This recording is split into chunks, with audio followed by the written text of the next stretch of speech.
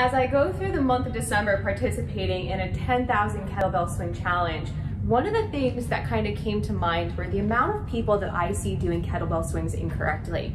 And there's some reasons behind it. A lot of people love to throw themselves into a squat swing, as I call it, because it's what they're familiar with.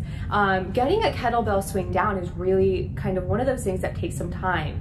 It's something that can be a little bit difficult to learn, especially if you don't have the foundational movements down that you really need to practice. So the first thing that I always talk to somebody about with a kettlebell swing is something called a hip hinge. And if you don't know what I'm talking about, pay attention, because this is a precursor movement to so many different things that we do when working out or in the gym, or even, as I say, getting in a universal athletic stance. So with a hip hinge, basically what it is the ability to bend forward at your hips without your back basically rounding. So you want a neutral spine. So here, knees are slightly bent, you're pushing your butt back and coming back up. Sometimes what I'll do is, for people to practice this, I often take, say, a broomstick, a pole, a PVC pipe, and I have people hold it like this. Try to bend forward, keeping that nice and in line with your head and basically your tailbone the entire time. That's one of the biggest foundations for a kettlebell swing.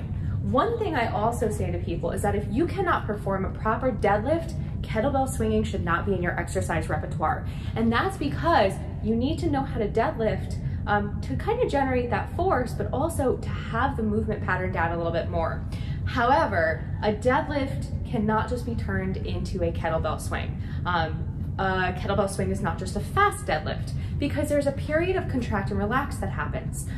It's not just like you are going and grabbing a bar, okay? So if I'm gonna grab the kettlebell, creating tension and pulling up like we do during a deadlift, or getting here and pulling up. A kettlebell swing is a quicker movement, and typically in order to produce force, there is a period of contract and relax. Now, one of the big things that I often see with kettlebell swings, and there's a few things, there's different types of kettlebell swings. One that we see often is something like the American swing, where people basically come overhead. And that's not something I typically program for my athletes. And also, I don't do it very often, so hence why I'm not very good at it.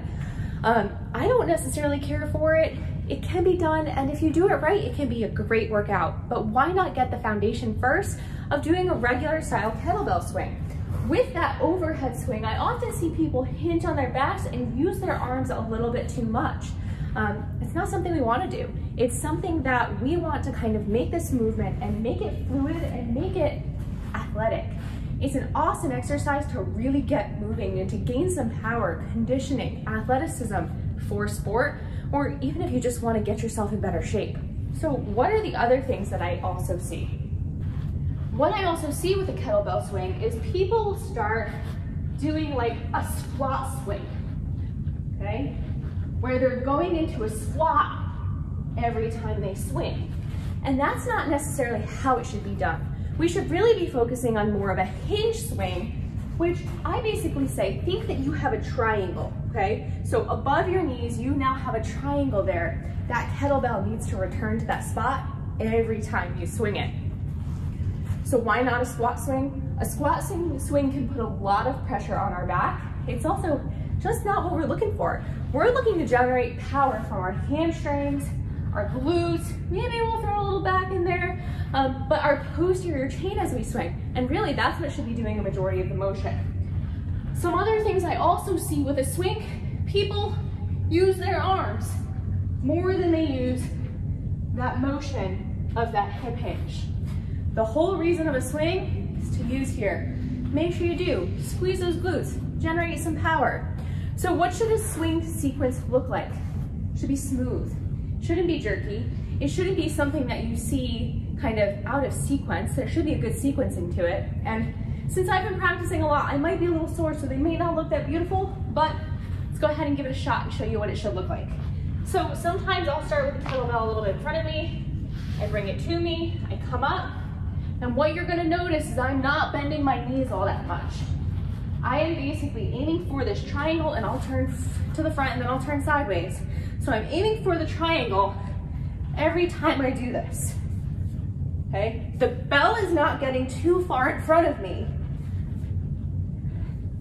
and I'm going along with it, okay? So basically, it's a hinge pattern.